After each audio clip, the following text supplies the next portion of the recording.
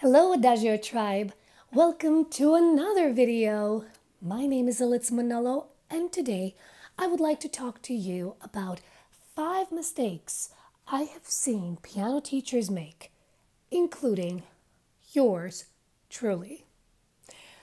Throughout my piano tutoring experience since roughly 2009, I encountered a fair amount of students with underdeveloped skills and bad habits who were previously taught by other teachers. In some cases, the students had no idea about most basic theory concepts and even know how to read the notes or understand rhythm after more than 3 years of piano lessons. Before I continue, I would like to mention that this video was not made with the intent to make petty assumptions and accusations towards other colleagues of mine and their overall approach. I was not present, and therefore I simply do not have enough information to allow myself to do that, nor would I want to. The reason why I chose to talk about this, however, is because of the various bad habits and specific lazy teaching hacks that I found written in students' books or I was made aware of by the students themselves.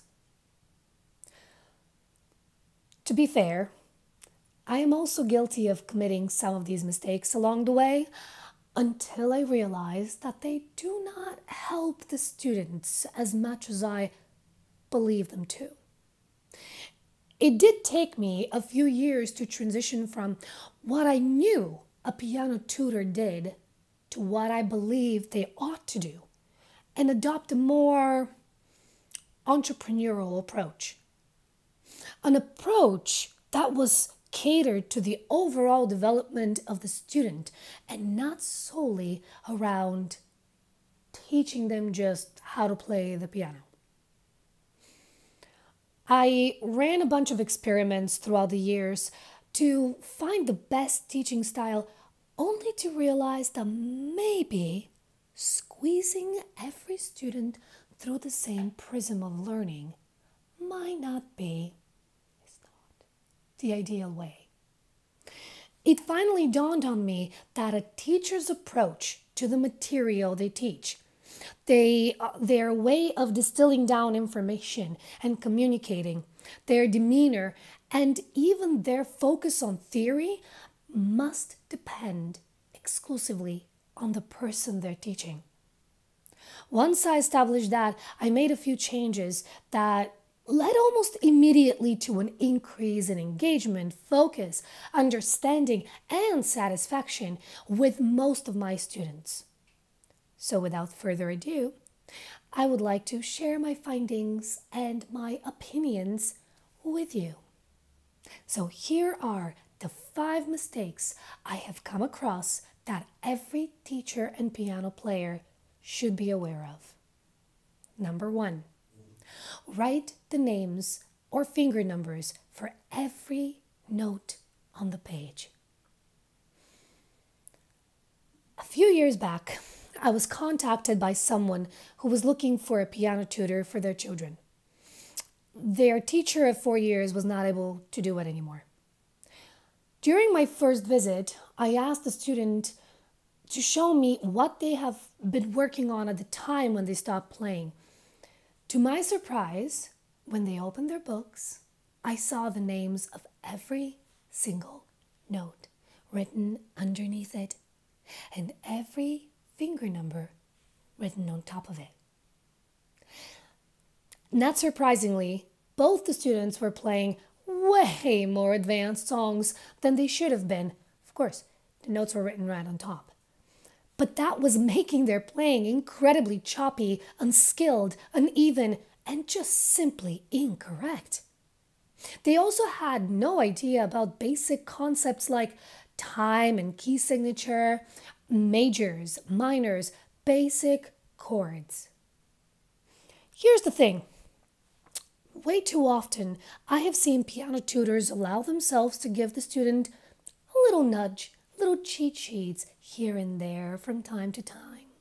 For example, some would write the names of the first notes on the page so that it's easier for the student to find their hand position and play the song. Cute. That might work for kids who have a strong visual memory, but certainly not for those with dominant muscle and audio memory. What such students essentially do is create a finger choreography of sorts, following a map of patterns that they just populate in their minds. When those patterns are easy enough, they can recreate it in a matter of a few tries, like in the instances with early levels. But that does not, I repeat, it does not teach them how to read notes.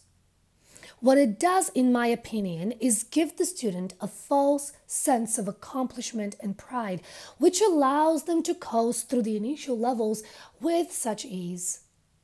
However, when they reach a point where patterns become trickier and they're faced with now a more complex theory in later levels, they hit a level of stagnation which turns their drive off and often results in them quitting altogether. Every student is completely different, so it is really up to the teacher, in my opinion, to find their strengths and their weaknesses and focus on their weaknesses.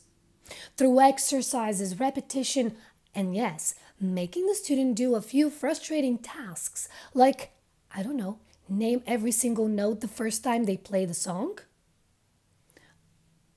If they do that, the teacher can have an incredible impact on their development. This is especially true if the teacher also works on making their approach more inclusive and focuses on growth. The second problem is to play the song for the student before they begin to learn it. Many students have told me that their previous teachers used to play the songs before to show them what they're supposed to sound like. And I have always been suspicious of this method, mainly because the majority of these students also showed difficulty sight reading and understanding basic theory concepts. Now, don't get me wrong, every student is different. And for those with impeccable sight reading ability, this method might be okay. I still wouldn't recommend it, but it's okay. However, as I argued in the previous point, many students rely on muscle memory. In other words, instead of reading the notes, they memorize the finger patterns. Often such students are also very likely to have a ridiculously strong audio memory. And as a result, what they prefer to do is go faster and restart the song from the beginning every time they make a mistake. This allows them to create and piece the song together one small pattern at a time and learn the song by listening to the melody and not by reading the notes. It's kind of neat if you actually think about it. If the purpose is to teach the student a song fast, then playing it in advance will give them a blueprint and help them double check it when they're not correct. You can do that if they have to get ready quickly for a recital, performance, exam, you name it. However, if the purpose is to improve the student's ability to sight read, create independence, enhance their problem-solving skills, then playing the song for them will not help. As I mentioned before, what it does is make them feel good about learning the song quickly. However, that will not provide them with the tools to be able to tackle more complex musical pieces and patterns, and will most likely result in their confidence plummeting in later levels, and then, as I mentioned, quit altogether.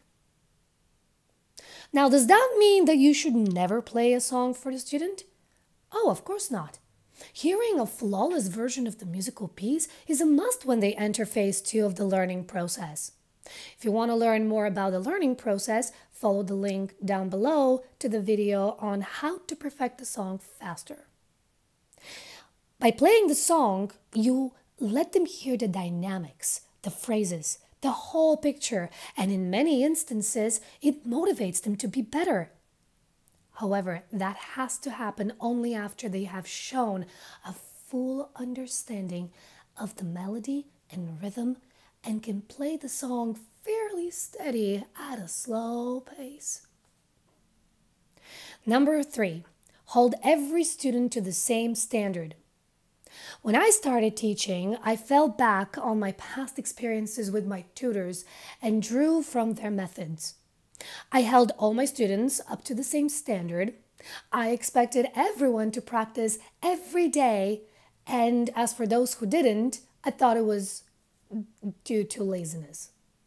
I kept insisting on getting each song to recital quality, and even after the student had lost interest in it, and just so many more. I realized along the way that something wasn't right when I started noticing that students' attention faltered when I was most demanding. I had become a product of my Eastern European musical tutoring, which was no rainbows and sunshine, I can assure you. It was results-driven instead of focusing on personal growth. It was intimidating instead of inclusive. It focused on striving for excellence as opposed to learning from and embracing one's mistakes. I saw that my students' success was linked directly to their satisfaction. No surprise there. And that it varied from student to student. I also started noticing how differently their brains worked, from how they absorbed information to how they expressed their own learning styles. Because of that, I made an effort to enter into a unique kind of partnership with every single student of mine and embrace their uniqueness no matter how old they were. I now use various strategies for every student, and as a result, I have better communication and trust with them, and they're way more likely to practice and follow my instructions. For example, for those who lose interest after a few minutes of practicing, we focus on doing the hard bits during our lessons and then devise a plan to practice daily for a short period of time. For those who refuse to practice altogether, we split the lessons into smaller ones scattered all over the week, and we work each day on learning the songs, a few measures at a time. And of course, for those with strong concentration levels and motivation, we focus on creating a routine that will develop every skill in a parallel fashion and propel them to excellence. I'm a loud supporter of adopting an individual approach with every student. Understanding their personalities, abilities, skills, and providing a safe place where they can learn to embrace their mistakes and learn from them is the best gift a teacher can leave behind, in my opinion. Mistake number 4, rushing students through the learning process. It seems like a simple enough idea, but you'll be surprised to know how many of us lose track of our patience when we see students not paying attention at all or are just being silly. When I started teaching, I found it hard to maintain my cool when I knew that a student is perfectly capable of handling a specific task, but are completely sabotaging the process. I also noticed that the more demanding I became, the more they lacked focus. Their reactions were all too familiar to me, and I knew that I had to change my whole demeanor and my tactic because I saw myself in them. So, I stopped rushing them. Instead of telling them what to do, I made suggestions. Instead of counting the beats out loud while they were playing and intimidating them in the process, I asked them what they thought was wrong after they finished playing and how we can fix it. Instead of asserting authority, I made them know that we are partners and are figuring it out together as a team, no matter how young they were. When I was younger, almost every single piano tutor of mine exhibited impatience during our lessons. They would become more assertive, make tapping noises with the pencil on the page to get me to play a note faster, which never worked really. They raised their voices and even go as far as pushing my finger aggressively on the piano when I wasn't moving fast enough.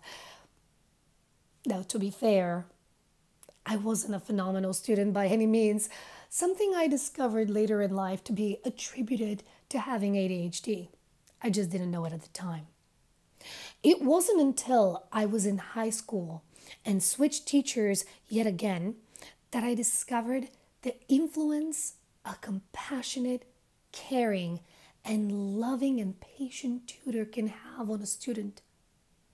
For the first time, I was given a safe space to try and figure out a specific hard part on my own without constant inputs and interruptions and demands. With her, I was allowed to fail and try again. She understood my struggles. We spoke about them openly and non-judgmentally. And as a result, I wanted to do better. I wanted to not let her and myself down, and I showed up more prepared every time. After I changed my tactics and gave my students more space and time to figure things out, with me being more of a guidance rather than an authoritative voice, I noticed a positive change in their outputs. The change was substantial in some instances, especially with the children who had a hard time previously focusing and following instructions. As teachers, we all have agendas and checklists with items that need to be taught during a specific class. I get that.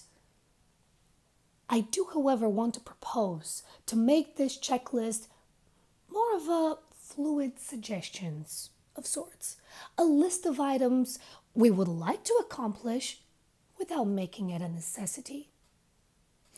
If there is anything I can encourage is to listen to your students, give them space, even if that means that they spend a third of the class figuring out 2 lines of the song.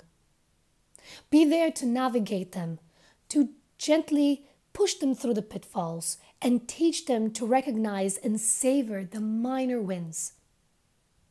And who knows, you just might find yourself pleasantly surprised with the results. Number 5, make teaching how to learn songs the main goal. It took me a long time before I realized that the main goal of our lessons was not to teach my student how to play the song. It is rather a process that was far more complex than that. It is helping them figure out their strengths and their weaknesses, helping them figure out ways to help them work through those weaknesses, providing them a safe space where the student can embrace their failures and learn from their mistakes, showing them the importance of project management and teaching them just how to break down information so that they do not overwhelm themselves and they can then take that skill and apply it to other parts of their lives. Providing them with space where they can learn to be curious about the way they learn and how their brain works and how they distill information. Helping them figure out strategies to tackle unpleasant tasks and make them more manageable. The reality is that everyone who has basic knowledge in music and piano will be able to learn a song, depending on the level of complexity, of course. But I believe that with enough practicing and drilling, everyone can figure it out, more or less. In addition to that thought, very rarely do students remember songs they have played in previous levels. The question then becomes, Why are we so focused on drilling every song to perfection? Could it be that there is a higher goal behind the process of learning songs after songs? Maybe instead of preparing students to be recital ready with every piece, the focus should be on their overall development, like their self-confidence, their independence, their concentration, analytical thinking, creativity, and so many more.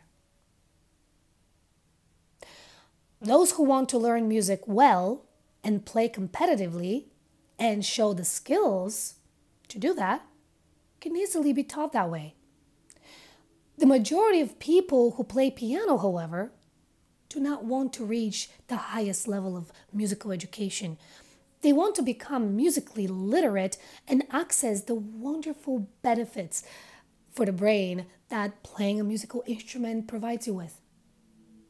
So maybe, just maybe, focusing on overall development throughout learning music might just reap higher results for that specific group.